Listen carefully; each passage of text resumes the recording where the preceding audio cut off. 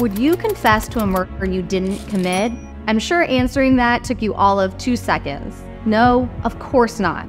Well, this story we're about to tell you might change your mind. This is a story of how the police, prosecutors, and the criminal justice system ruined a teenager's life and continues to do so more than 20 years later. This story has a lot of twists and turns, and by the end of it, you're gonna realize just how easy it would be for you or someone you love to be convicted of a crime you didn't commit because you were hundreds of miles away. This is the Presumption of Guilt podcast. My name is Cindy Missouri, and I covered this story as a reporter in Las Vegas for many years.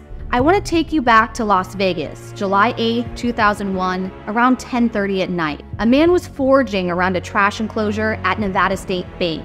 At the time, the Palms Casino was under construction right across the street. I think if you can picture a trash enclosure that has a chain link roof on it, cinder block brick surrounding the entire dumpster area. Inside is the dumpster and lots of rubbish and trash. The victim had a fractured skull. His head was badly beaten. 6 teeth of his were knocked out. He had been stabbed many times. His throat was slashed. His rectum had been slashed with a knife. His penis had been cut off and was found several feet away. Semen was also found inside of this victim. This was a brutal crime scene. Blood was everywhere. Duran Bailey was not only beaten and murdered, he was tortured. And there was a ton of evidence at that crime scene, things like pubic hair taken from Duran Bailey's own pubic hair, and that came back to an unknown male.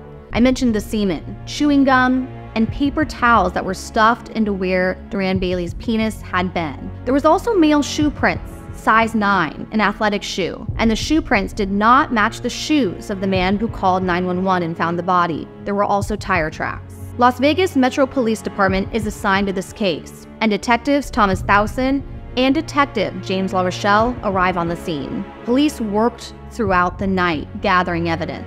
The following morning, after Detective Thowson and Detective LaRochelle leave the scene, a woman named Diane Parker approaches one of the patrol officers that was still there. Diane Parker tells detectives the man found dead, Duran Bailey, had raped her, sodomized her, less than a week earlier, 3 days before the discovery of Duran Bailey on July 5th, 2001. Diane Parker calls Las Vegas Metro Police and tells the dispatcher she's in fear for her life.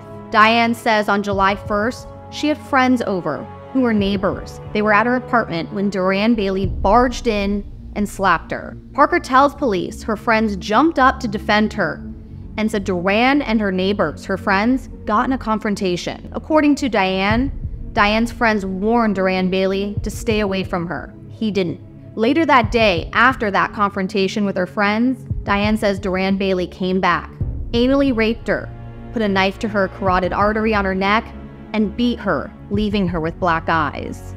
Diane Parker told police Duran Bailey told her he was going to kill her. The discovery of Diane Parker is that she shows up to the crime scene and says, I think I know who the person is who was killed. They go to Diane Parker's apartment, and she lives with a person named Stephen King, and they have a conversation with him. They ask them where they were. This conversation is not recorded, and they look at the bottom of their shoes, and that's it.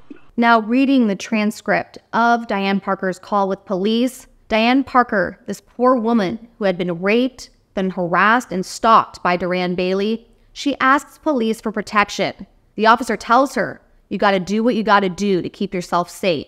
Parker asks if she could kill Bailey if he tried to break into her apartment again. She says, quote, so if he breaks in that door, I have permission to kill his fucking ass, don't I? The officer replies, quote, if anyone breaks in your house, you have a right to protect yourself. That's the law, whatever it takes. 3 days later, Duran Bailey was found dead. I mean, I was blown away when I found out that Parker had reported it the week before, and they just blew it off. And she said, he's going to kill me. Yes, and so it's not remotely surprising that he got dead first.